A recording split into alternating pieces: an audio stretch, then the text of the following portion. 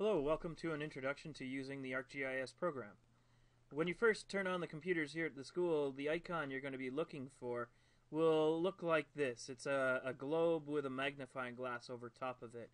And because our computers list things alphabetically, the screen normally has it housed somewhere up in the top right-hand corner. When you first turn it on, this is what you will see. The program running in the background with a dialog box here, giving you a couple of different options.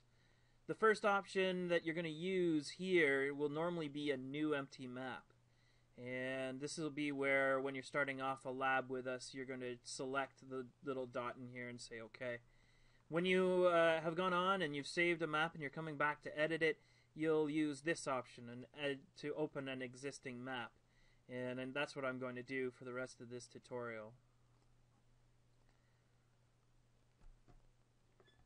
So the first thing that will happen, in fact, on all of your computers is you'll usually have this toolbar sort of floating around someplace. And that's because ArcGIS allows you to customize where you put your icons. You can sort of put it off to the side if you want, or you can make it join over here if you like. My suggestion is just put it up here so that when your teachers come around to try and help you out, they always know where to go to select the different icons that they might need to help you. Next thing that I think you should all do is make sure that ArcGIS fills the screen. That allows for you to navigate around your map a lot easier. So what you're looking at here is obviously, you have all your icons up here that do different tasks, and we'll go through some of those soon. You have where the data is, or this is your data view, if you will. And then over on the left-hand side, we have something we call the table of contents. And what this is essentially your legend of your map. And this is where we start to control what it looks like on your screen. So in other words, we can change colors here. We can change what's on top of other things. With that in mind, you have to understand that ArcGIS has some layers that are lines, some layers that are dots, and some layers that are different areas, or what are commonly known as polygons. You even, at certain times, are going to find that some layers are actually pictures, and that's what this is in the background here. The order that things show up in the table of contents are really important, because ArcGIS will draw this layer first, and then draw this land use layer on top of it, then the school grounds layer on top of that.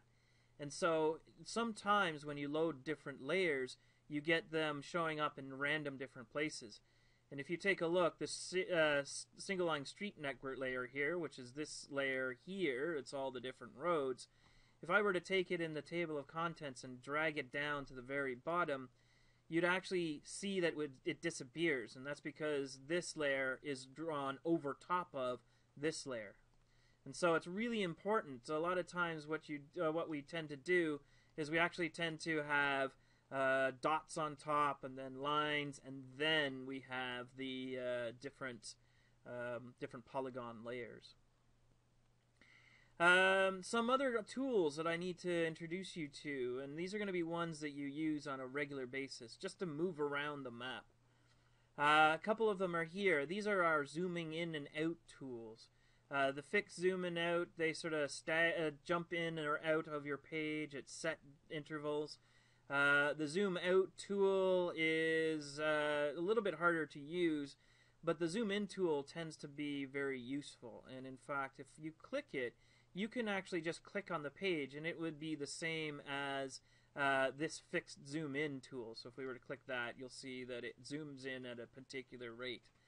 But the magnifying glass also allows us to be very specific about what we want to draw, what we want to zoom in on. And all we have to do is draw a little box around what we want to zoom, and that'll fill my data view. Another tool that's really useful for zooming in and out is this tool. So if we made a mistake and we now want to go back to what we were originally looking at, you can just simply click it and it takes us back to the previous zoomed level. And the last one for zooming is this tool here. Sometimes what happens is you zoom in or out way too much, and you maybe have a white screen. We can do that right now by zooming way the heck out.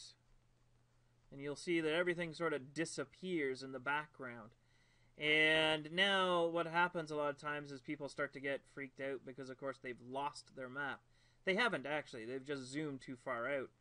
If that ever happens to you, you can click on this. And this allows us to fill all of these layers will fill the screen. And if I click on it, now all of the different layers will fill my screen.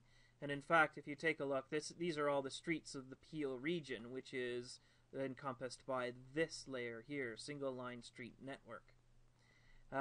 What we're going to do is we're going to pull David Suzuki back to the screen, to filling the screen.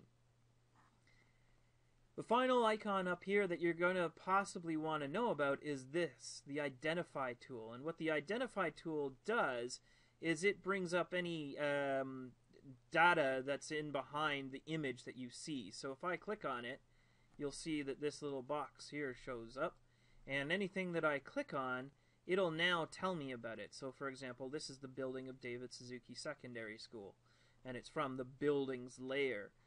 We don't have very much information yet input into the system on this, but if we click on some others, I could click on that tree and find out that it's a bur oak and it's a deciduous tree, and anything else that we might actually have put in. We don't have anything input to say whether or not it's invasive or not, but we could easily have done so.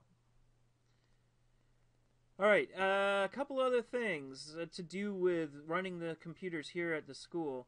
When everyone's in there working on their computers, they're accessing the network, and sometimes the network slows down a little bit.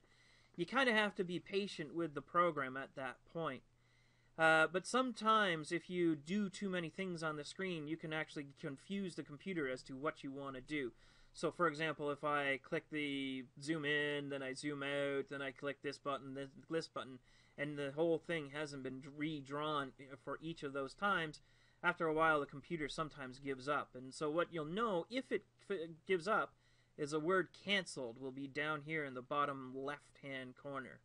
If that happens, really easy solution. All it means is the computer said, I've stopped drawing because you're telling me too much stuff at once.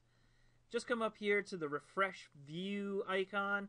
If you click it, it goes through the whole process of redrawing things.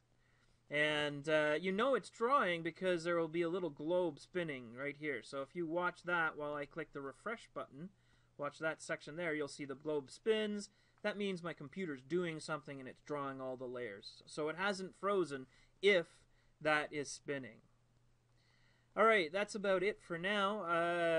There will be more tutorials that you will want to watch, and those are on specific ways to actually do the different things that you need to do in ArcGIS. Whenever you're stuck and you're not sure what to do, you can always watch those tutorials and then maybe even ask your teachers to clarify what's going on.